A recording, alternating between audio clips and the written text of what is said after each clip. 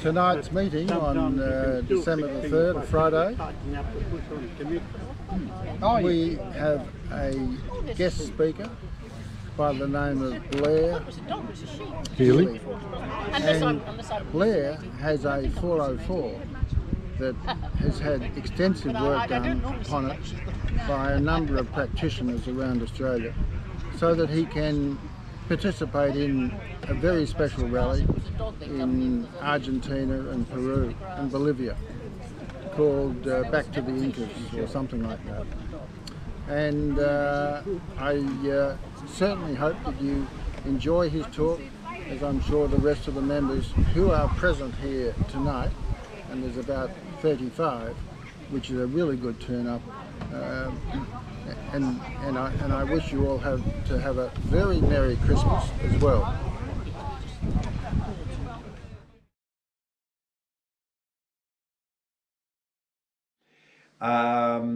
Somebody came and told me about this very unusual rally, which suddenly I really wanted to do, actually. And it was called the Peking to Paris Rally.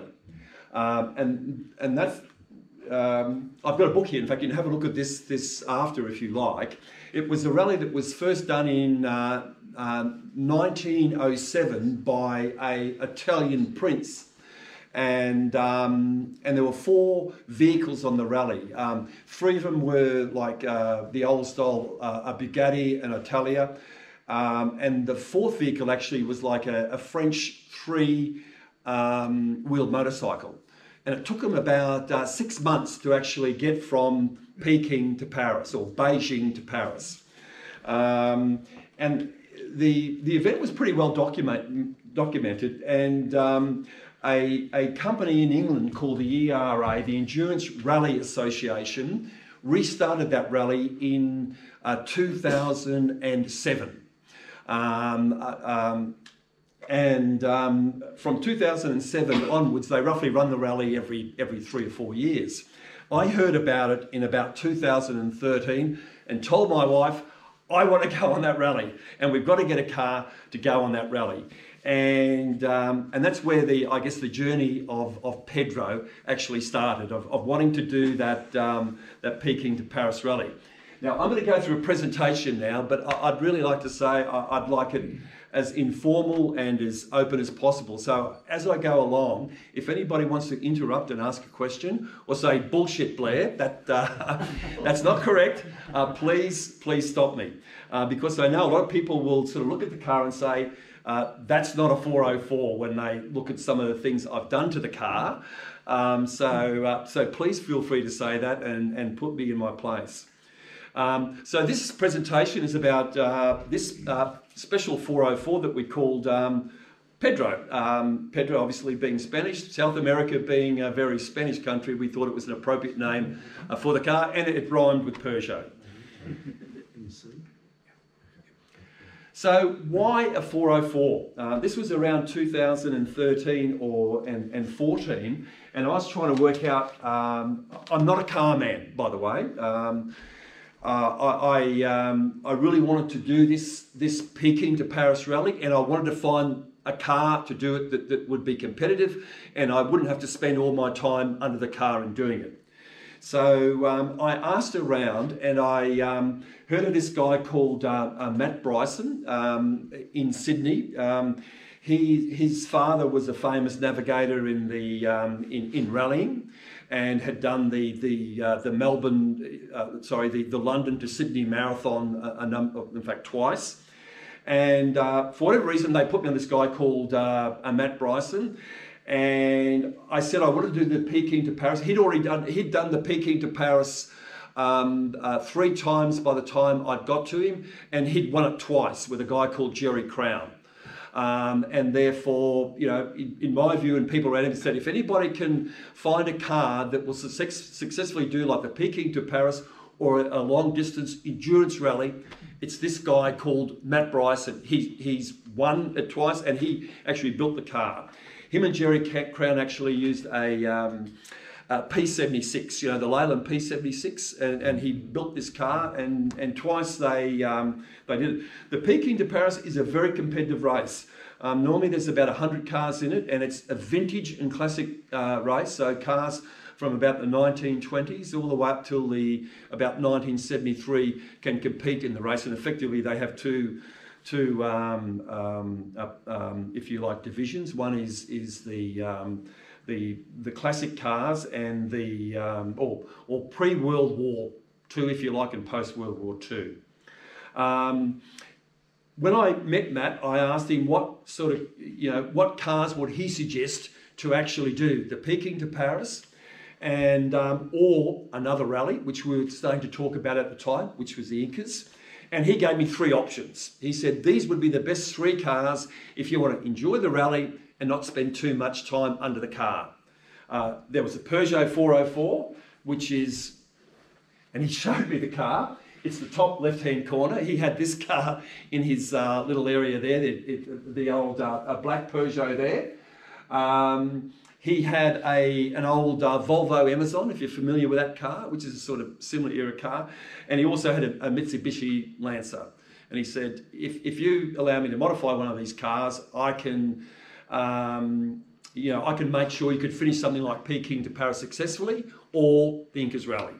My wife was with me, and she said, I like the look of that car, which was the black Peugeot. And to be quite honest, that's how we selected the Peugeot. After that, I started to do some research there. As my wife had already selected the car, I said, shit, I hope, she selected a good one. So one of you's got good taste. Yeah, my wife, exactly. Okay, she's not here this evening, and she would certainly agree with you. So why a Peugeot 404? And when I started to read about it, I said, shit, my wife has got good taste, or good judgment, if you like.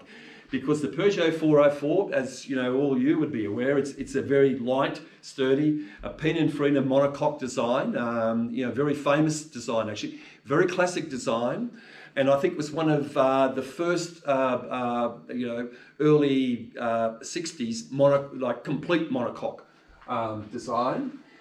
It was relatively inexpensive, and parts were available. I think I read at the time, up until I think the 1990s, it was the most manufactured car around the world. Peugeot had sub-licensed manufacture of the car in South America, in Africa, and a few other countries around the world. And I think up until the early 90s, something like over 2 million cars had been produced, more than any other car type. So that was some good news. I also learned out, getting on to YouTube, it had been very successful in rallying. It was a very successful rally car in its day.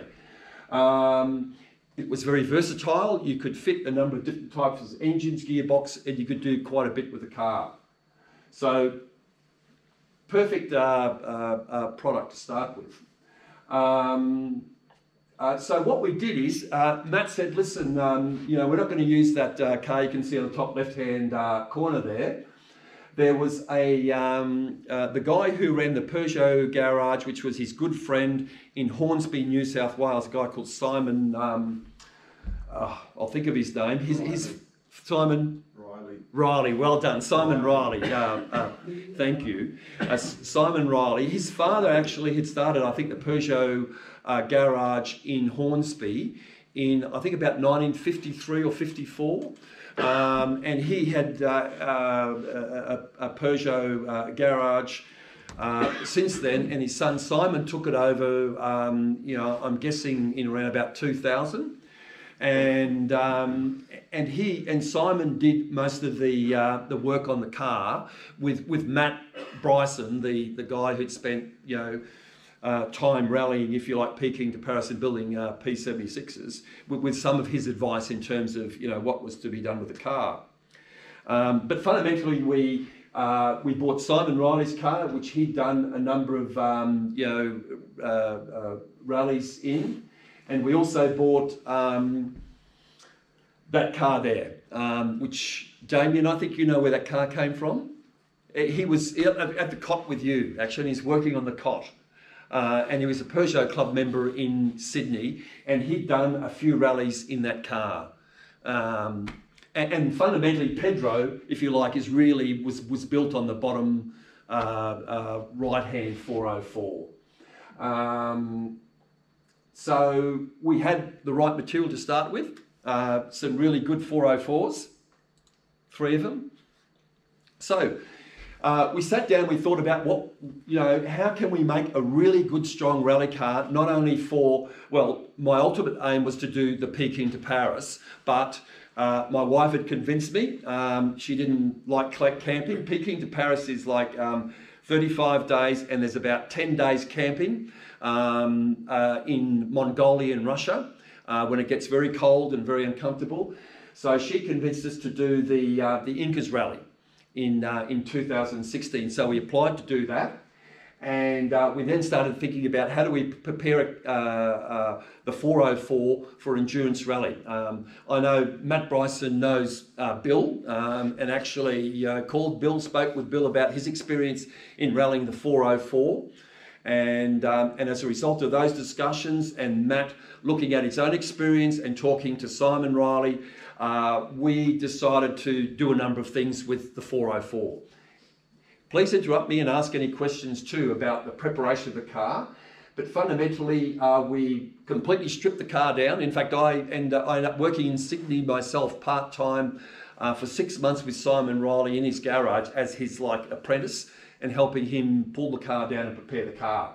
So we completely stripped the car, removed all the rust and what have you, and installed like a CAMS type design roll cage in it. We also strengthened the chassis at certain points, and particularly around the points where we put in an MCO or a Murray Coote Australia suspension. If you're not familiar with Murray Coote Australia, he's a Queenslander just north of Brisbane, and he makes world-class rally suspensions. Rally drivers around the world go to Murray to have a custom designed suspension for their rally cars. And this was a suggestion of Matt, so we went to Murray Coote and gave him all the dimensions of the spring suspension of the Peugeot, and he made a strengthened spring and shock absorber suspension, which he sent after about a month, which we were able to install. We had the car repainted. I've got Arctic white up there. It's not Arctic white, it's Alpine white, was the original colour. We looked at engines. And I think this is one, Bill. We got the XN6. Was that one of yours? No, it wasn't. Okay. Anyhow, it might have been Simon then. Simon suggested, the XN6 505 engine is a very good engine, very strong block, can't break it. And we had that, Simon actually completely stripped that engine down and rebuilt it, but we had new forged pistons. We had forged pistons made for the block, and also heavy duty sort of engine mounts around the block. Gearbox was the Peugeot BA75 gearbox, which again somebody said was well matched to the engine and would be very reliable and would be the right sort of gearbox for the configuration we're looking at. We ended up putting a custom manifold in because we were going to put in two OER carburetors, or OER are basically the same as Weber. Basically, they're like a Japanese lookalike, and I think they're pretty much the same carburetor from what I understand. But anyhow, we put in two side draft 45mm carburetors, but we actually had to make our own manifold. Okay, and as you can see here, the manifold pipes. Now, we had no idea at that time. If we'd most probably spoken to somebody here, they might have told us, well, listen, there's an off-the-shelf manifold. We weren't aware of that at that time. So Simon said, listen, we'll have to make our own manifold. And the manifold we made, the length of those manifold pipes were initially 160 millimetres. And when we put them on the car, it just wasn't right. So we just started to actually cut the manifold down until we felt it was sort of right. And I think we ended up coming down to about from 120 to 50 millimetre, like re-welding every time. And then we end up you can see the pipes there. We actually end up shortening those substantially, actually, before we thought we had the right sort of power and so on in the car. And we also put in a much larger radiator. Now you can see the pictures there. I guess that's in Simon's garage there during the strip down. There's the engine that he completely pulled down, and we put the new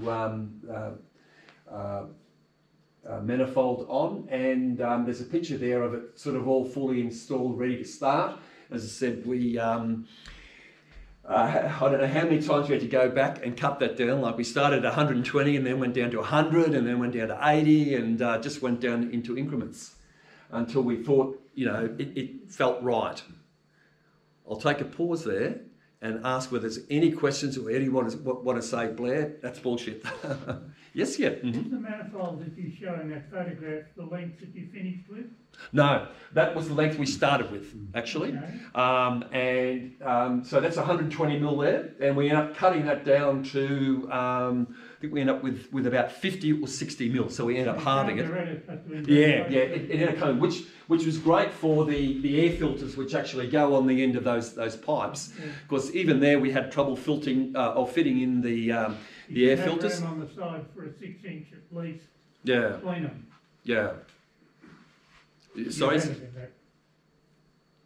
All good? Okay, I'm struggling with exactly the same thing at the moment. Yeah. Yeah, no, and we felt the 50 to 60 mil was about the right length of the manifold. Does anybody know anything about that? Can anybody comment on that? I'm just interested myself actually to learn about this, because we're still trying to get the optimum length of the manifold, yeah? You're quoting the length of manifold, you should be quoting the length from the back of the valve. Is that right, is it? So Okay, yeah. You get a piece of wire, run it down so it touches the back of the valve. Yeah, Pull it out, find that curve, measure how long it is. Yeah. And then for any particular RPM that you're trying to target, peak power at, there is a length of manifold that's ideal. Is that right, yeah? There are several books published on Is that okay? So it's all about wave cycles and matching the length of the frequency and the amplitude of the intake. Is that right, so it relates to your cam, and so for every combination of valve size, camshaft, there's an inlet, and RPM, there's an inlet length that's perfect, and everything else is a compromise. Is that right? Okay. So, there are there's a bunch of rules of thumb on, for example, the GenV website has a really good rule of thumb of if you've got X RPM with X size engine, right, it's about whatever it is, okay, 100 millimeters, 200 millimeters, yeah, and the higher your RPM, the shorter your intake. Right, okay. Didn't they discover with TIs, when they used to race those, they actually increased the length of the inlet manifold? Also, increasing it will tend to lower your, get your torque up and lower your peak horsepower. Yeah. But if what you're chasing is a really torquey engine, lengthening it out is often really good. Correct. Yes. Yeah. Yeah. And that's what we found. That's why we wanted short, because we wanted the right compromise between, I guess, really torque and acceleration. Yeah. Yeah. So there's a balance between having an engine that will rev its tits off. Yeah. But just have nothing down low, and vice versa. Okay. So I think it's about 12 inches from the valve to the end of the manifold. Right. But you adjust it using the trumpets on the carbies, not the manifold. Oh, can you do that? Can you? So when you actually cut the trumpets back. Oh, you can buy different length trumpets. Oh, I guess you can. Yes, yeah, right, okay. So it saves cutting and re-welding manifolds. It did, because Simon had to do all the welding every time. We'd cut them back and he'd re-weld it on, and we'd cut it back and he'd weld it on. Okay. He would have been really pissed off if he had to actually start making it longer. Well, we did start with a long. We knew the issue that the gentleman there said, and we knew we'd have to start long. So we started long and then cut it back until we thought we got the right length. Yep. To set your length, there are several books that have been published on the subject. It's purely organ pipe theory. Yeah. And it's going to be a compromise, because whatever length you put it it will give you peak torque at a different point in your rev range. Yeah. Peak torque's affected by your camshaft lift and timing. Yeah. And the length of the inlet. Right. So the best thing is to make the best guess, put it on a dyno and tune it to what you want for your road use. Yeah. And I'm interested that you run 45s. I'm building one at the moment for 40mm DCOEs. Right. Because I'm looking for torque, not peak power. Right.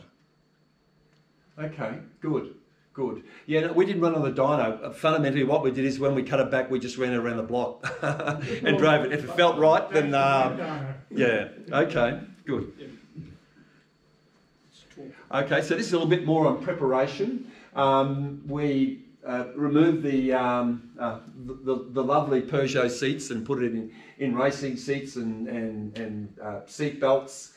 As I said earlier, we put in a Murray Coote Australia customised suspension, which were like heavy duty shock absorbers and springs. Very, very, I guess, stiff suspension. But to be quite honest, you know, when we did the journey through South America, and I understand quite a few people that do the peaking to Paris, even though they might be overseas, people from North America or Europe, they'll actually use the Murray Coote suspension because it just performs so well. It's pretty much, you know, unbreakable. We upgraded the well-known thing, the torsion bar at the back. I remember Bill, when we went and saw Bill, he said, that torsion bar's not going to work. You need a special a strengthened torsion bar between the... You mean the panhard rod? The panhard rod, sorry, yes, the panhard rod, yes. Yeah. We put in a, which you can see there, a picture of, an aluminium fuel tank, 85 litre fuel tank with two fuel pumps, which I could switch over from the dash.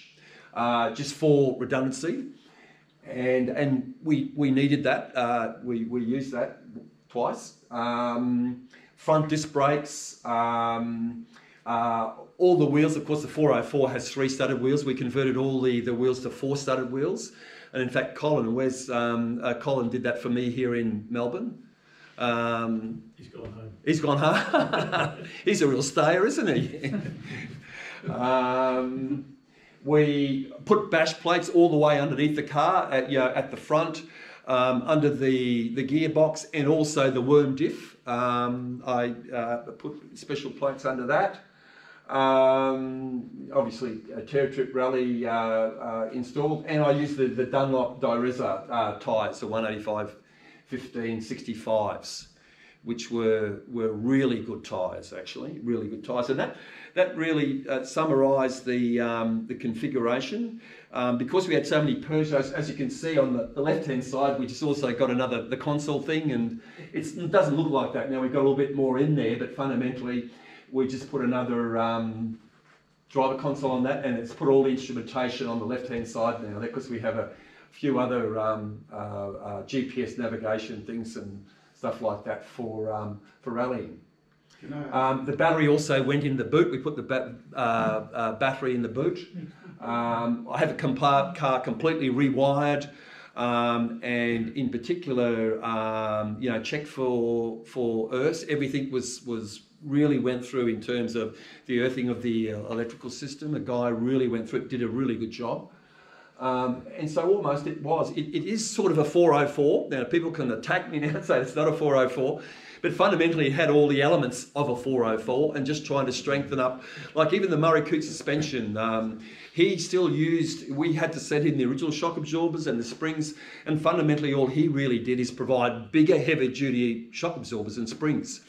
These rallies, these endurance rallies, the fundamental rule is that whatever car you have, you can use the same technology that was available at the time. And you can't overstep that technology, except for the only exception they give basically is disc brakes. That all cars are entitled for safety reasons to put, if you like, disc brakes on the front.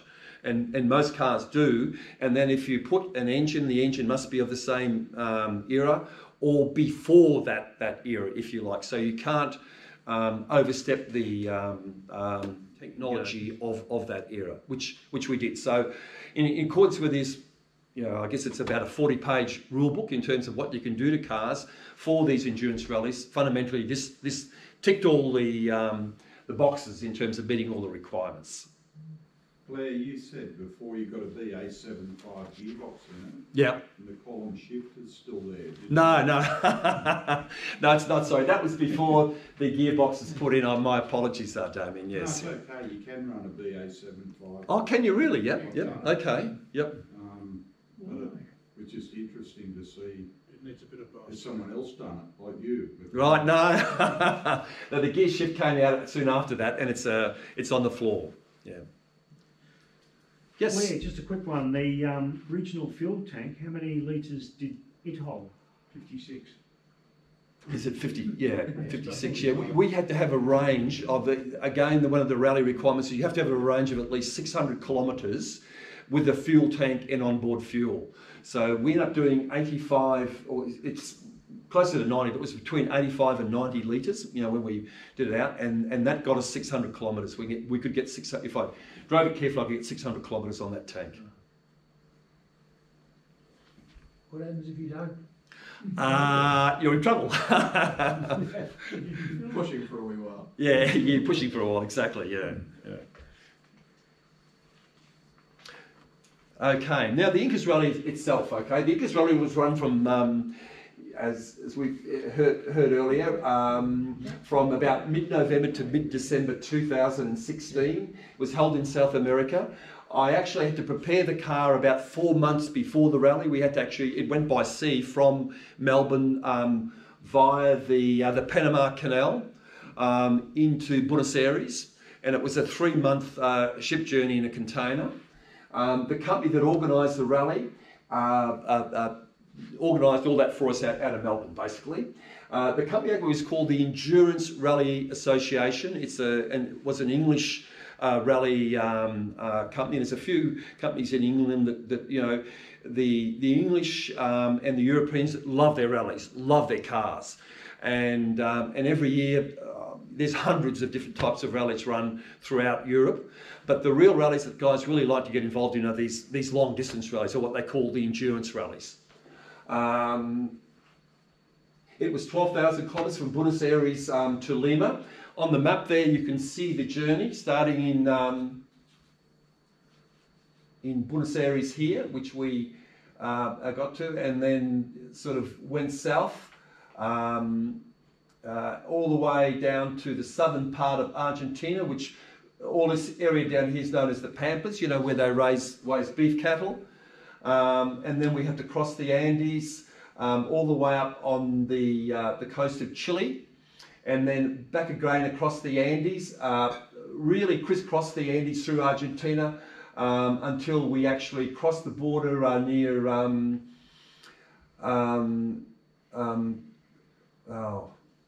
this country here. Bolivia. Sorry? Bolivia. Bolivia, well done. Bolivia, somebody knows his geography. Bolivia, and then into Peru, to Lima. The way the rally organisers done it, if you haven't done one and you ever get the opportunity to do one, if you want to see a country, this English company really did their homework. They did a wonderful job. Every day we would travel on an average of 500 kilometres a day, but they would select the route through the best parts of the country in terms of things to see. And but you wouldn't be travelling the main roadways. You'd be travelling on dirt tracks or four-wheel drive tracks. And therefore it was ideal. It was a great, seeing the countryside and all the sights to see. Plus there was a challenge of driving a car with competition with other people around you. So it was one of the best experiences I can think of that I had. Were many of the roads actually closed to just the rally traffic for certain sections? In some cases they were, in some cases they weren't. They should have been. I can recall a story where we were having these time, speed, distance or regularity trials where we were, and it was very competitive. There were 60 cars in my class, or in the less than 2 litre classic car class. There was 20 cars, and everybody, guys from England and Australia, New Zealand, America, Germany, everybody's got their own car, and everybody's trying to win and have fun at the same time. I can remember this one particular trip where we were stopped there, and it was a dirt road, and I don't know, maybe it was around about 30 or 40 kilometres. And I was just about to take off, and suddenly this big log truck goes by us, okay, dust everywhere. And I pleaded to the marshal, I said, listen, no, can we wait till that log truck clears? He said, yeah, okay then, but I'll only give you another minute. I said, wait a minute. And just before that minute, another log truck came through. And he said, no, this time, sorry, there's cars lined up behind you, so you've got to go. And we thought the road, well, he said, the road's open, but be careful. Okay, so I got the car, well, we were in the car and we really started speeding anyhow. The second log truck that went through, I sort of overtook dust and shit everywhere, and on the road, couldn't see a thing, to be quite honest, praying to God that no car was coming the other direction. And then we met a school bus coming the other way. So my wife said after that, you can't overtake that sort of thing. So it was funny, the rally organisation in South America, what you did there, you wouldn't be able to get away with in a lot of countries, I think. And they did. They just sort of block off a road, 20 or 30 kilometres, and have people at one end and people at the other.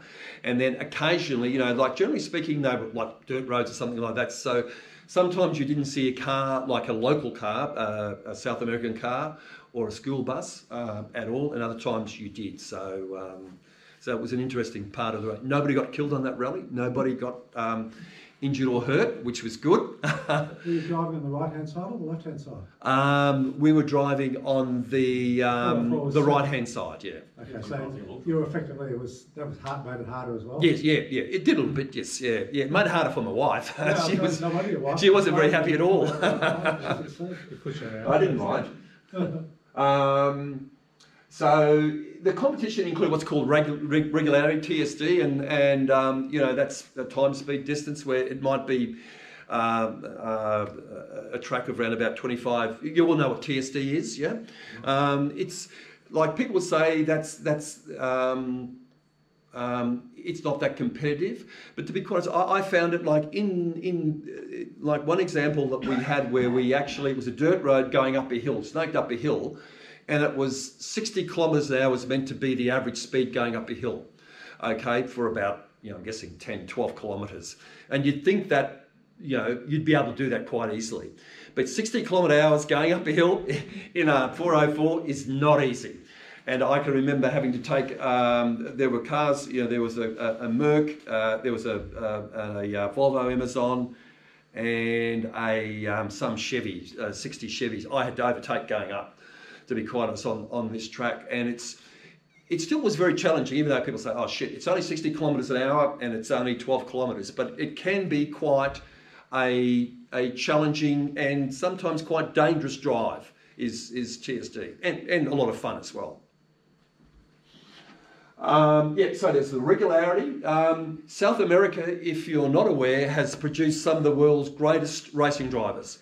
And when you drive through Argentina, Chile, and Peru, nearly every place we stopped at every day, there was a driving track there, like a V8 supercars driving track, you know, 3-5 kilometres, like a serious sort of racing track. And this rally organisation had organised us to race on these tracks every town we went to. So every day, well, nearly every day, we had a racing track where we'd be timed around the track. And that counted towards your points. So there was time, speed, distance competition. There was a racing track competition. Basically, it was just purely based on the fastest car around the track.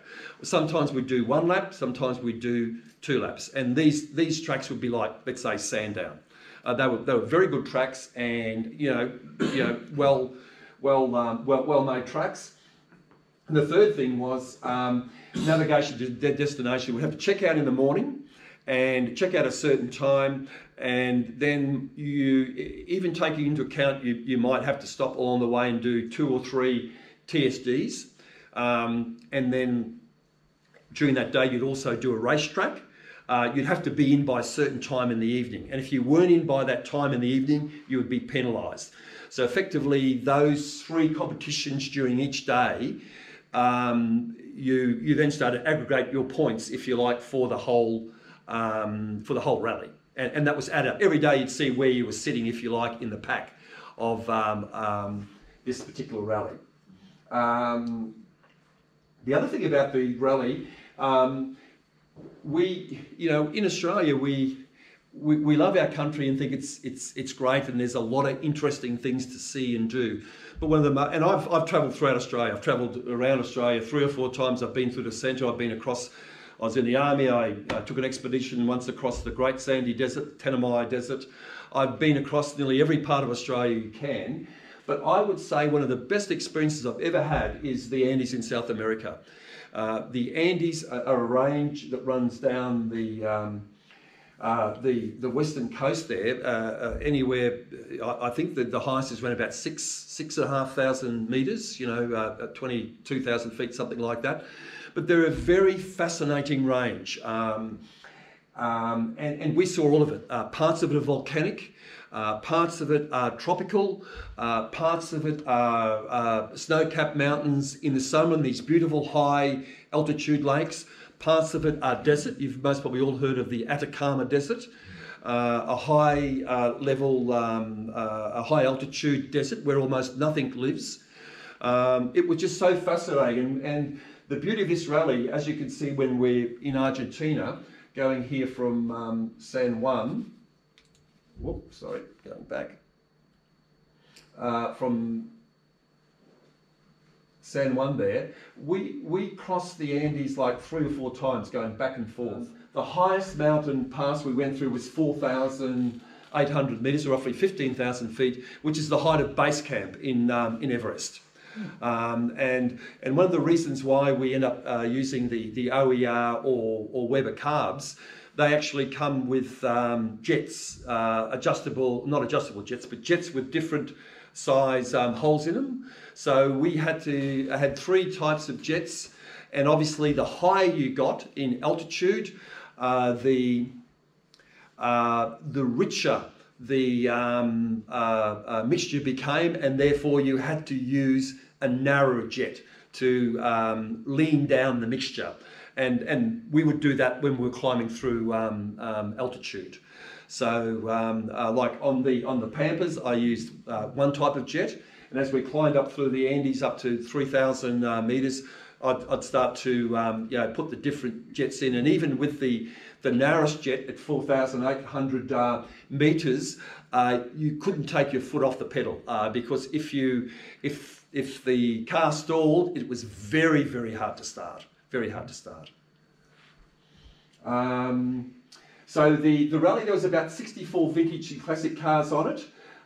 The oldest car, which is an interesting car, was a 4.5 litre 1925 Bentley, which is the old sort of open top Bentley, a beautiful car. I'm guessing $500,000 car, beautiful car. And this guy had completely restored it for an English guy had completely restored it for the rally. The youngest car was a 7.2 litre 1973 Jensen Interceptor Series 3. That's about a $700,000 or $800,000 car. This guy was a diplomat from Switzerland, and I think it's got about an 8 or 9 speed gearbox. The car was on a truck bed day 3. The guy screwed the car. Actually, wise. It was interesting in the rally. Prior to doing the rally, they sent you a book explaining all the rules and all the modifications you had to do to the car. Even basic things like having mud flaps and making sure you've got as much height as possible, bash plates under the car, long range fuel tanks, or if you haven't, carry extra fuel. Make sure you've got spare shock absorbers and get somebody to go. This guy had done nothing to his car, so he started the rally, shipped his car from Switzerland with this Jensen Interceptor, and it was I thought it was almost funny, but also quite sad. This guy, I don't think he destroyed it, but literally he drove it like I was driving the Peugeot, for example, which had been very well prepared, whereas this guy had done nothing to his car at all. But and he ended up doing the rest of the rally in a hire car. You go faster. Yeah, no, he went faster, yeah. So that was... What size tank did he have? If you had an engine that size, what size fuel tank would he have? I'm not sure, to be quite honest. Not sure. Yeah, it's a beautiful looking car though. When I saw it, and all the cars were lining up there at the start of the rally. I thought it was like somebody had just bought a car to be there with everybody else starting the rally. That somebody in Buenos Aires had this beautiful Jensen Intercept and decided to come down and just have a look at all the older cars that were there. But no, this guy was on the rally and he put his stickers on the side of the car. I said, gee, why would you do that to such a beautiful car? But anyhow, he did, I think the Jensen Interceptor was a four-wheel drive. Was it? Yeah. That's what I believe it to be. Right. It was a four-wheel drive solution. Most of them aren't though. Was it? Yeah. And what I know, like day one, it was about an 8-speed gearbox. It was an automatic gearbox he had on 8-speed. I don't know. Oh, okay. Anyhow, I know from day.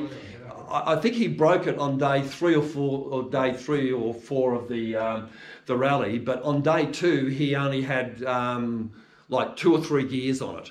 So he screwed the gearbox on the second or third day of the rally. That was one of his biggest issues, was the gearbox. He had a lot of troubles with that. And nobody, I can remember him taking it to the various places we went through Argentina, asking the local mechanic shops whether they would look at it, and they'd never seen a car like that before, or a gearbox like that before.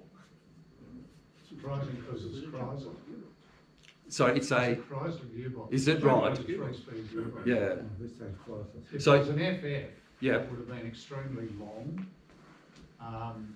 440 cubic inch, 73. I had a Jensen Interceptor, I know a lot about them. Right. It's a 110 litre fuel tank. Is it? Okay. And how many gears are in the automatic gearbox? 3-speed. Oh no, but he must have had a different gearbox, because he had about 8. It was 8 or 9 gears he had in it. Yeah. Doesn't make sense, no? That's what it told. Very, very basic. Yeah. The front end was Jaguar, the rest of the car was Chrysler. Right. Okay. I'm very surprised couldn't be a passport. Yeah.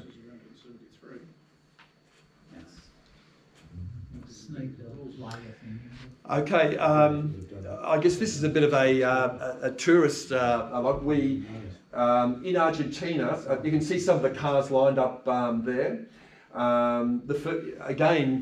These rallies were extremely well organised. The first day we'd done some driving, and we'd done a racetrack and done a couple of laps and times around a racetrack, and then we went to Argentina is famous for its beef cattle and their cowboys they call gauchos. So we pulled up this beautiful big ranch where they showed us the horsemanship, if you like, of the local gauchos and cowboys, and also put on their best beef ribs, Argentinian style, in a large open barbecue. And it was a really great, I remember the day very clearly, it was a really great way to start the rally. The only disappointing thing at lunchtime, of course, no alcohol. So we had this beautiful meal, but couldn't enjoy a good glass of Argentinian wine. I'm sure you've all heard of Juan Fianjo, the famous Argentinian Formula One driver. Prior to Formula One, he was a bit of a road driver in Argentina, and he's a real legend in Argentina. And just south of Buenos Aires, we actually went to the Fangio Museum, which is the building you can see in this picture up here, a building dedicated to him with all these wonderful cars in it. We pulled all the cars up at the front of the museum, and that's me and my wife there with a Fangio's Chrysler. Interestingly, a guy who was on the rally, who had a bit of money, actually had a barn find of a Fangio in the US somewhere, or at least so he said, and he rebuilt it, which is that car, if you like, next to Pedro in the service station there, and he ended up coming first in the vintage car, not vintage car, but in his class, in his Fangio.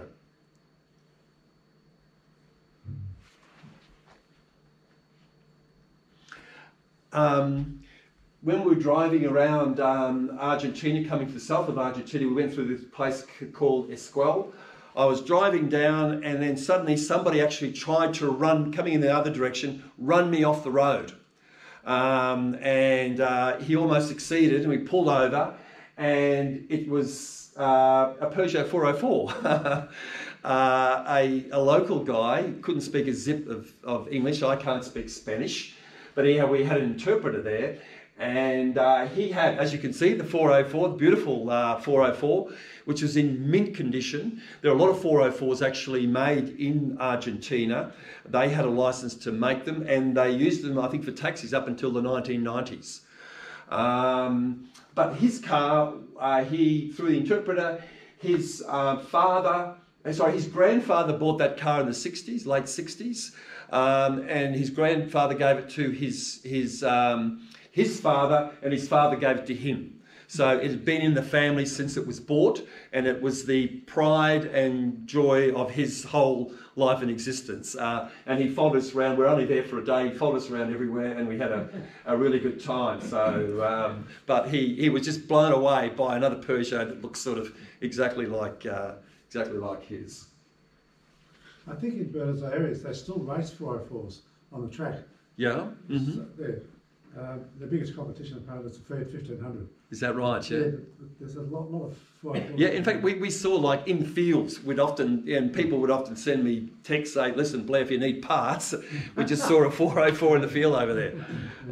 There were quite a few we saw around, yeah. Have a look at the 404 Facebook page in Buenos Aires or Argentina, and you'll see lots and lots of information. But they're quite keen on doing them up. There's a lot of little shit boxes as well. Yeah. Yeah. Blair, sorry. Yep. Mm-hmm. Now, without him sounding insulting, yep. which one is you? I'm on the right. You're on the right. Yeah. He's a tall bugger. Yeah.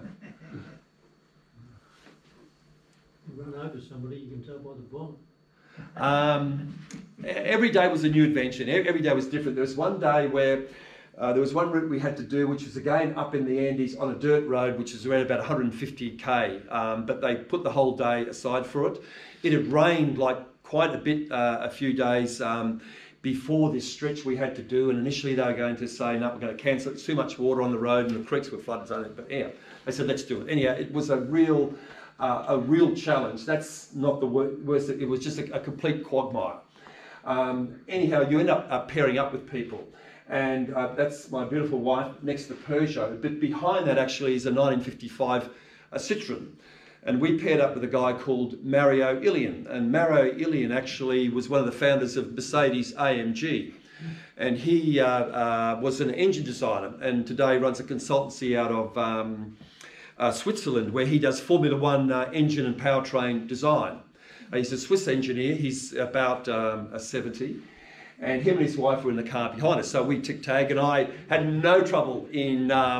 He built that car himself. Built it from the ground up, if you like, including the engine, the gearbox, and everything. And it was a beautiful sounding 1955 Citroen. A light 15. Pardon? It would have been a light 15. A late 15, is that? Light 15, is that what it is it? Yeah. Anyhow, he thought that was the perfect car for this sort of rally. I had no trouble. In fact, I pulled him up the hill many times in the Peugeot, much to his disgust. But it was his car was a beautiful car, but it most probably wasn't, I don't know, it just didn't perform very well in the mud. I don't know why. It's front wheel drive as well. Ah, okay, well maybe that was it, yeah. Yeah, but anyhow, we are very good friends today, and I talk to him quite regularly, and he's still designing engines for, he was at a time with Honda, Formula One Honda, and now I think he's with, he might be back with Mercedes. But it's just interesting the people you meet on these rallies and how much effort and how much they love their cars. And this, I think I spent about maybe quite a bit of money on that, but on our car. But Mario's car, he said, was maybe 300,000 euros is what he spent on that car.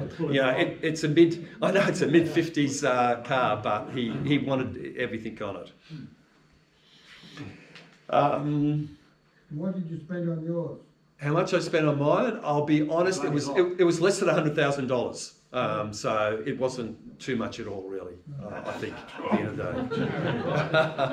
When I went to the insurance and asked them to insure it for actually the amount of money I spent, they said there's no way in the world a Peugeot 405 is worth that amount. I went to a number of different insurance companies, and the maximum I could get it insured for was $40,000. What company was that with? Shannon's or? Shannon's. It was Shannon's, yes. Shannon's Insurance, yeah. What was the premium? $40,000. I forget. I forget, to be quite honest. Yeah. Shannon's or Lumley's, that's it too. Yeah, you know, Shannon's. Shannon's insured. Yeah.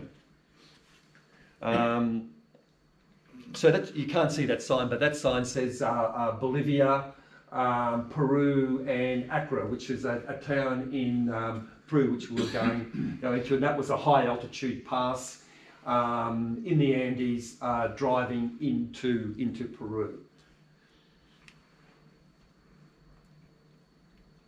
Crossing the Andes, as I said earlier, to me it was one of the best experiences I think I've had, and you know we're very proud, and we often espouse our beautiful landscapes here in Australia.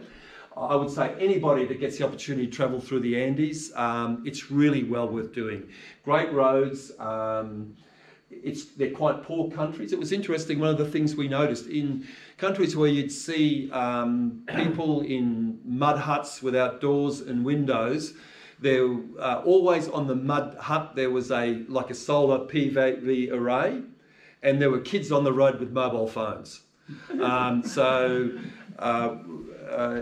Even though they're very poor, they seem to understand, if you like, the importance of communication and mobile phones.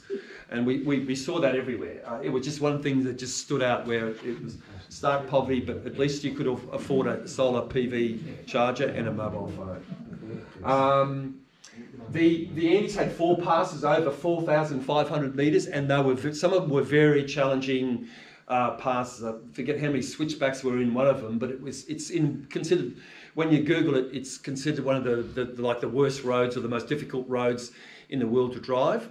And it's not so much difficult in the sense that to physically drive it, but there's trucks and other cars on it, both going up and down all the time. It was more competing with the other traffic on the road and not overheating your car, getting up the mountain, because you were stuck behind a large truck that you just couldn't pass. The highest pass was 4,800 metres, which I said earlier is about 15,000 feet, basically the height of base camp in Everest. So what do you do if your car starts to overheat? We would just pull over, to be quite honest. And to be honest, the Peugeot never overheated. I never had an issue, even though the temperature got up there. We were always watching it, and I had a special over temperature light put on it. It never, the over temperature light that Simon put on never. Well, I assume it worked. It never went red, and it kept on going. So you had an oversized radiator. Yeah, I had an oversized radiator. Yeah, it wasn't the original 404 radiator. It was a slightly larger radiator, similar to the white Peugeot. I'm just trying to find the gentleman now in the audience who's got that lovely Peugeot with the red stripes on it. Yeah, it was I think it was a 505 radiator he put on it. Yeah, it looked like a very similar radiator to yours. Yeah, I just had my 404 radiator, the original one, recalled a couple of days ago. Right. I think with the hot weather, it's working at about the limit of what it can kill. Right. You'll find out on Sunday if you drive it down. It's going to be hot on Sunday. But the engine, I think, to me, that engine was just a very reliable, good engine. We never had any issues or anything with it. I've just put a map up here just to show you. This was actually crossing between a place called Cuzco. Cuzco is actually up in the Andes, and I think you've all heard of Machu Picchu. You know, that famous ruin that's up in the Andes. That people find it's hard to explain how they built this fortress. I'll show some pictures later of the fortress. That's right up, and Cusco's about 3,500 metres. Anybody on the rally that smoked actually had to have oxygen bottles. They walked around with small oxygen bottles because of the altitude issues with breathing. We drove from Cusco, which is on the, if you like, the centre of Peru, right across the Andes. We had to do 800 kilometres in one day, and the route was like this. So we started at about 5 o'clock in the morning, and we finished about 8 or 9 o'clock in the evening. But it was one of the best drives I've ever done. It was a tarmac road all the way, pretty narrow road in some areas, and this is one of the cars here, where there's an Australian in front of me in an early 60s Austin Healy, and then another Englishman in his MG, and then it was another Australian, a South Australian, in his Mercedes. That we basically sort of supported one another most of the journey. But this sort of indicates how twisted and contorted the roads were. But it was great fun to drive. Great fun to drive because, unlike most parts of South America we drove through, there are always large cars and trucks, and particularly mining trucks on the road. Whereas for whatever reason, between Cusco and NASCAR, you might have heard of the NASCAR lines, those large images in the desert where you have to get up to 5,000 feet to see it. There's images made of stone of eagles and turtles and all these unusual things. That's called the NASCAR lines. That's where we went to. But the road between Cusco and NASCAR, roughly 800 or 700 and something kilometres, almost 800 kilometres, there were very few trucks or other vehicles on the road, so it was a great day's driving. What was fuel like? I beg your pardon? What was fuel like? Fuel was a big issue, actually, and we always, again, we tuned the car, or we set up the car so we could take up to, I think it was down to, in South America they actually go down to, might be 85 RON, is it 85? RON. Like the normal petrol you get here is, the lowest grade of standard is 90, and then there's 95. I think the highest RON you get is 98, which is an indication of the amount of, anyhow, it's an indication of the quality of fuel. In South America you get down to 85, and also they put a lot of ethanol in it, yes, and that's a real issue, and it actually affects the performance of the car quite a bit. Like they can have up to... Pardon? What was the price of fuel? Price of fuel was cheap. It wasn't a big issue with the price, it was more the quality you'd have to be very, very careful about, and particularly the fuel that they put a lot of the, that ethanol in, which would become like gelatinous after a while. It'd, when you got it out, if it started to evaporate, it's like a jelly, almost like a gelatin that comes in. And you get that stuck in your carbies, you're really stuffed.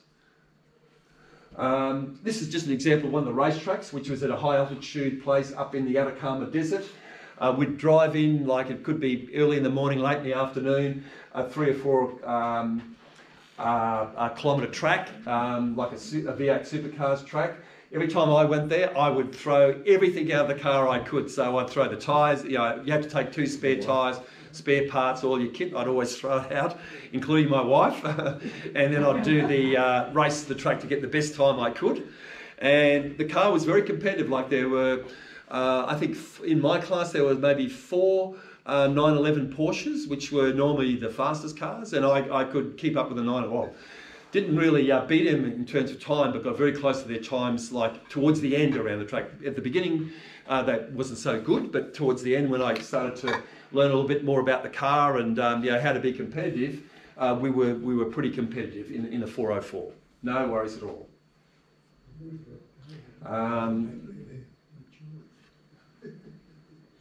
This is Machu Picchu, where we went, which was Cusco. We, very scenic, well worth doing. The rally we would run like for 4 or 5 days straight, and then we may have a day off.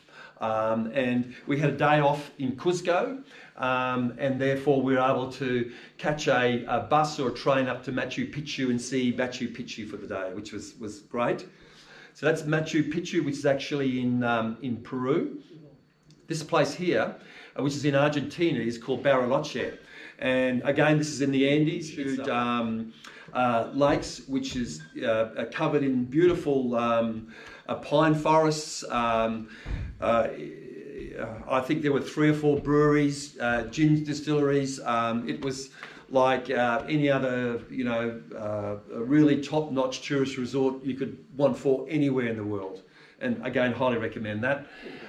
This scene down here actually is in the Atacama Desert, which again is, I think, 4,000 high altitude desert. Some very unusual volcanoes and scenes we could see from our mud hut hotel that we're staying in. And these guys here are obviously South American Andean musicians, which we saw quite a bit, during our journey. Now the rally results. The attrition rate, there were about 64 cars started and 48 cars finished. So there was quite every day a car would fall out normally. And the way the rally worked is people that once your car, they could no longer, the actually rally organisation had 4 support vehicles, like Hiluxes if you like, with mechanics in each car that were normally very, very good mechanics, like good field mechanics. They would do their best to repair your car. You had to help them, so you yourself